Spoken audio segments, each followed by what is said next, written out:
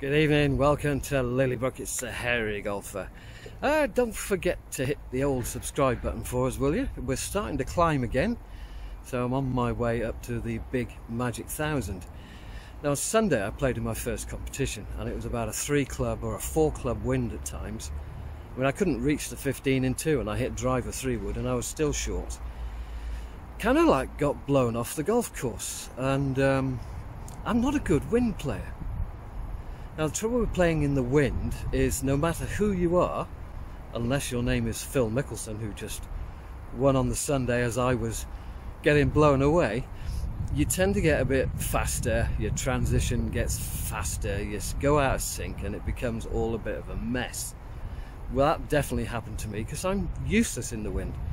So today's round is simply trying to flush that bad round out of the way, because I'm in another competition on Saturday.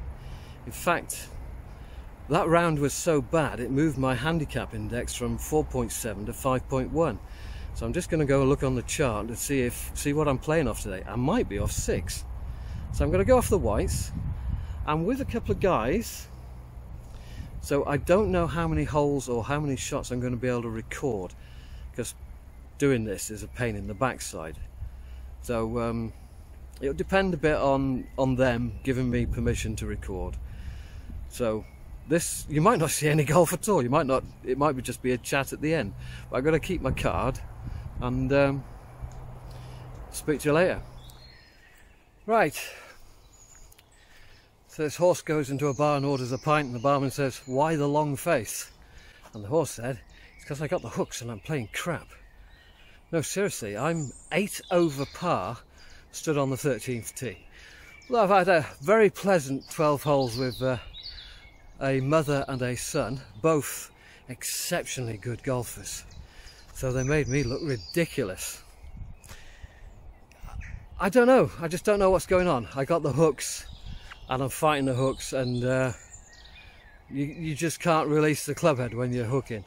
So they've left me now, they've gone back down to the clubhouse. So this video will consist of 6 holes from the 13th tee. On Sunday I shot a total of 15 over. I got to try and beat that. I mean, it's terrible, honestly.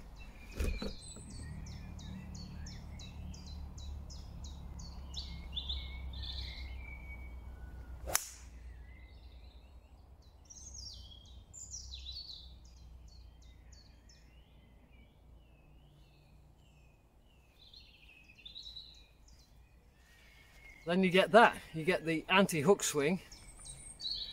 Might just have held onto the fairway on the right.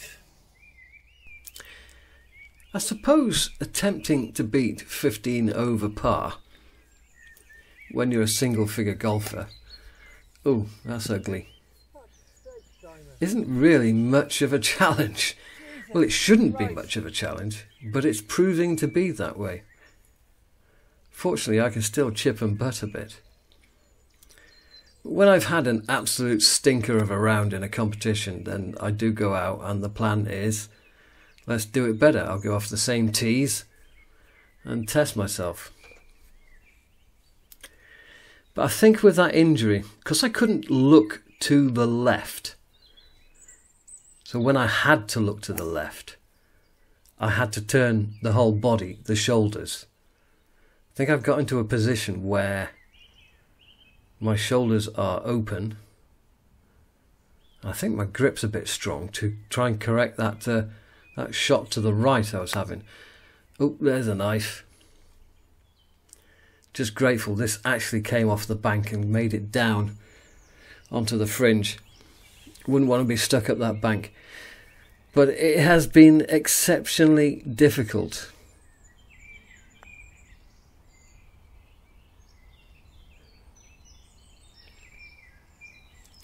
So nothing's going really well.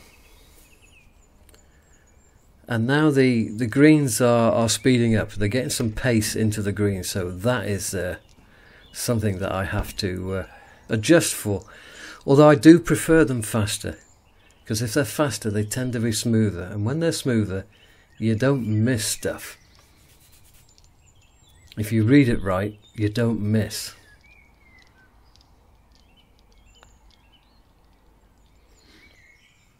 Now this 15th has been incredibly difficult for me. Because we've had 3 weeks of rain, this fairway is exceptionally wet. So you land into the upslope and it just basically goes splat and stops. So I got the 3-wood here when I should be another 30 yards further on. I should be hitting perhaps a 5-iron up to this green. Now this was right down the banner, but unfortunately it was a bit popped up, so it's come up short. Which kind of makes this hole quite difficult.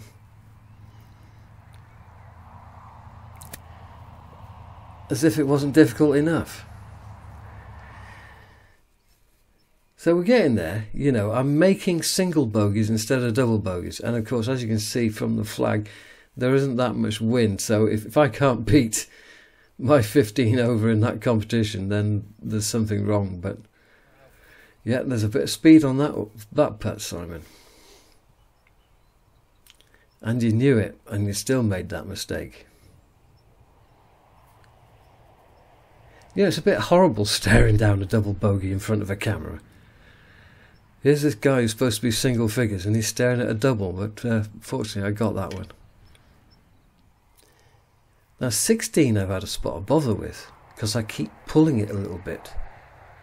When you pull it a little bit, it lands in the rough just out of sight over the brow of the hill and it doesn't run out and you get stuck on that downslope.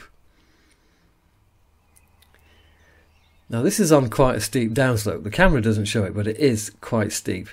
And this is a shot I have really struggled with.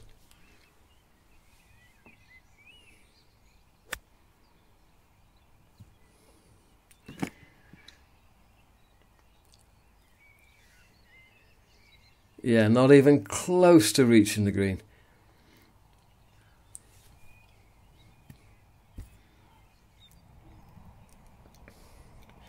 Now this is a simple shot for me. It's just a sand wedge, open the face,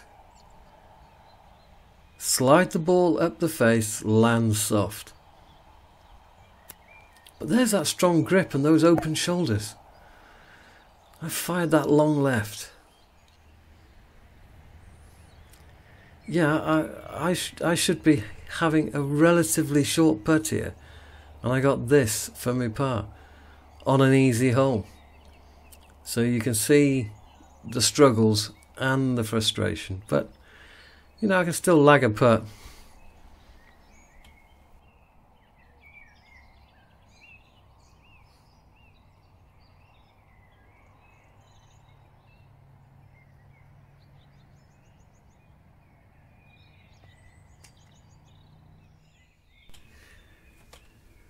Well, the one thing I can take out of this 10 over round is the fact I'm playing this hole better.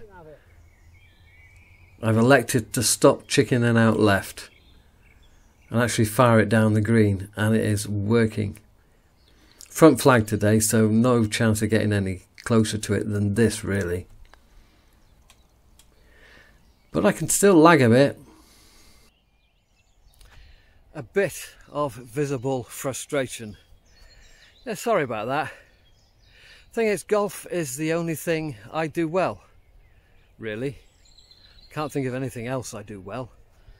No good with my hands, woodworking, painting and decorating, crap at that. Can't play football, rugby, cricket, tennis. This is the only thing I do well, so when I'm shooting triple my handicap, it ain't pretty. Now I think I'm actually 4 shots better than Sunday. And I had a 6 here, so hopefully I can improve on that. So if I par this, I'll be 6 shots better than Sunday. Yeah, so wish me luck for Saturday. Well, it can't get any worse, surely. Trouble is I can't practice at the moment. The practice ground over here, by the side of the 12th, in the elbow of the 12th, it's been used for soil landfill and has been for about 14 or 15 months, no, actually more than that, almost 2 years now, and there's at least another year to go. The thing that's keeping me at this golf course is the quality of the grass, whether it be the tees, fairways, the greens, and the quality of the bunkers. And I like the layout, and I like the hill. But the thing that'll drive me away is not being able to practice, because I can't afford to go on a driving range and hit shit balls off shit mats the same number of balls I used to do when I used to practice properly. I mean, at the moment I'm going about once a fortnight.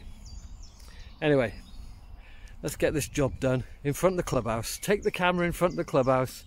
Everybody stares at you and they're thinking, who's that wanker with a camera?